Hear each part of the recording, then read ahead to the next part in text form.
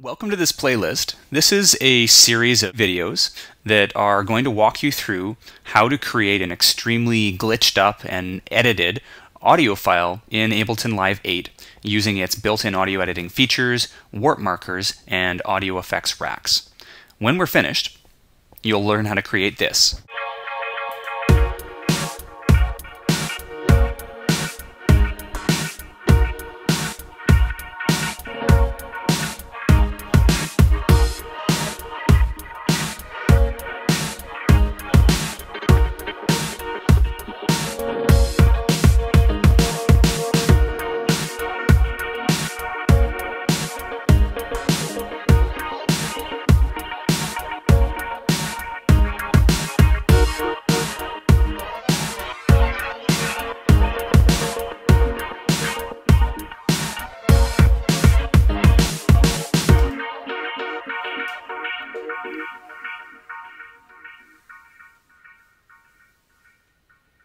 So we're going to start out with a high quality piano loop that I've rendered out from Native Instruments acoustic piano. I've put a lot of reverb on it because that's going to be important for the technique we're using. Check it out.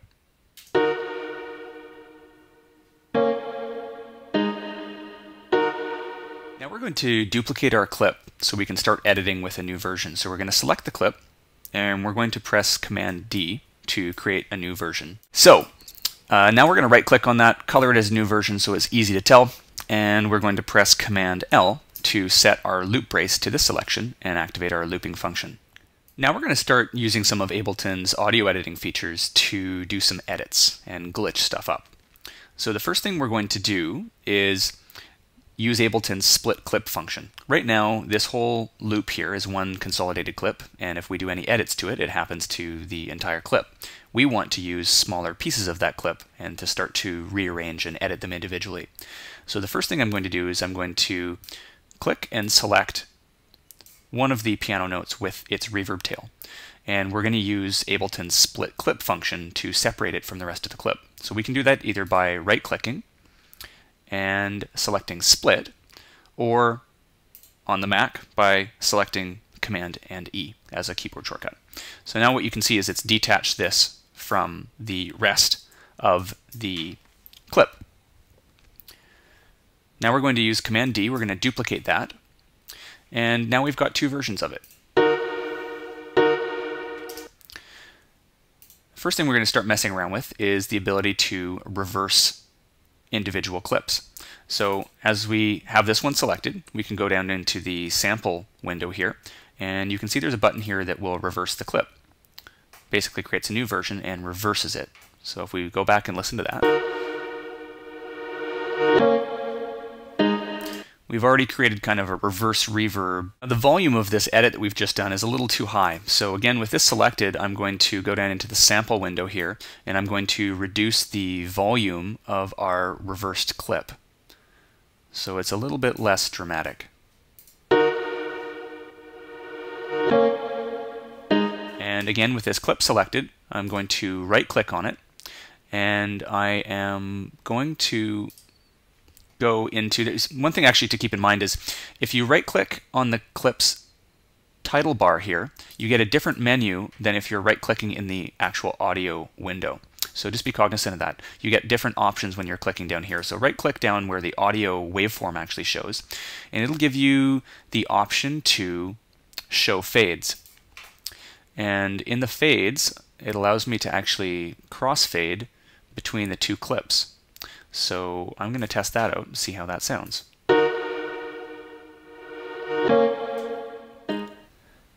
Now I'm going to use Ableton's duplicate function to be able to create some beat repeat style stutter effects. So I'm going to go to our next series of piano notes here and zoom right in. And I'm going to select a small piece of this, copy that, and then paste it. And now I can move this around. And so one interesting shortcut, again on the Mac, is if you hold down the Option key, probably Alt on a PC, and click and drag, it creates a new version of it, which is a really handy editing tool. So I've created a couple of stutters into this piano note here.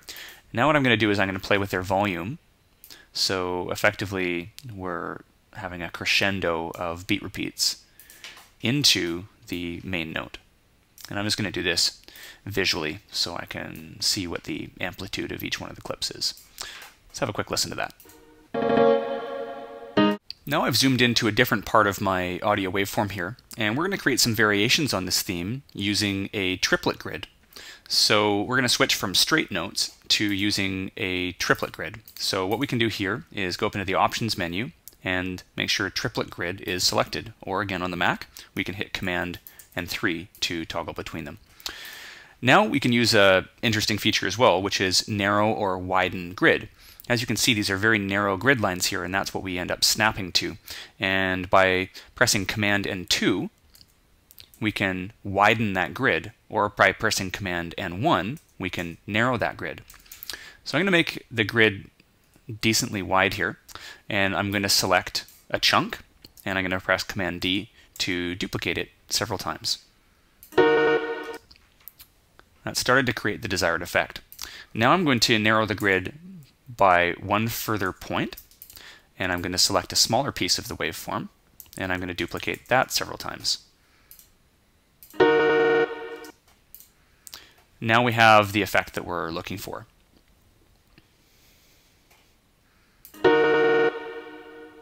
And on the way out, we're just going to reduce the volume of some of these clips to make a little bit of a fade out on our beat repeats. Perfect. Now we're going to take it one step further and start experimenting with Ableton's clip transpose function.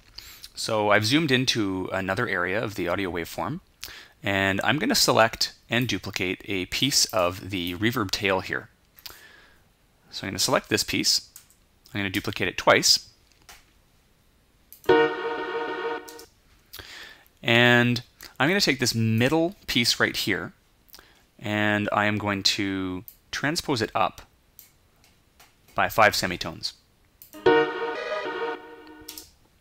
So we're getting a pitched effect. Now I'm going to use our reverse function, and I'm going to reverse that into the next duplicate. Kind of a cool effect there.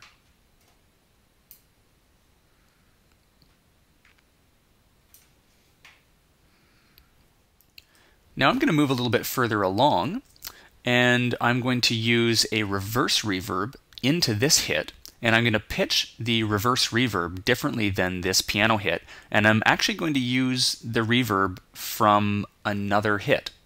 Just see how that sounds. So I'm going to scroll in right here, and I'm going to use this reverb tail. I'm going to copy it, I'm going to move back, I'm going to paste it just before this hit. First thing I'm going to do is reverse it. I'm going to snug it right up into this one. And now I'm going to pitch this one up by 5 semitones. Let's hear how that sounds.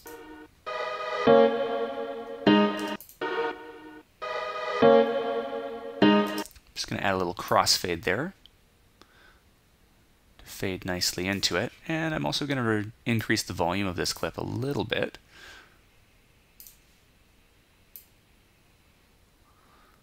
So we can get a bit more of a dramatic effect.